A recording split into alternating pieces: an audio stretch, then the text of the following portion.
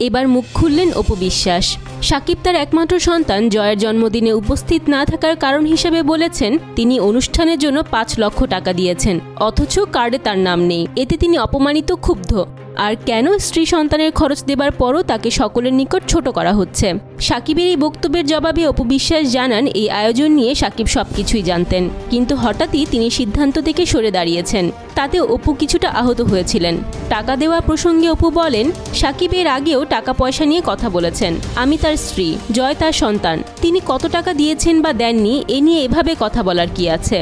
এসব কথা বলে তিনি কাকে ছোট করছেন জানি না। আমি মনে করি তিনি কারোর দ্বারা বিভ্রান্ত হচ্ছেন। আমি তাদের উদ্দেশ্যে বলতে চাই, আপনারা আমার স্বামীকে ছোট করবেন না।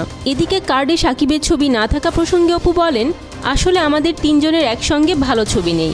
যে ছবিটি আছে সেখানে আমাকে একটু মোটা লাগে। এত সুন্দর একটি আয়োজনে এমন ছবি আমি দিতে চাইনি। তাছাড়া কার্ডে জয়ের বাবা হিসাবে শাকিবের নাম ও নাম্বার দেয়া আছে। আমি বিশেষ কিছু মাথায় রেখে তার ছবি ছাপিনি এমনটি নয়।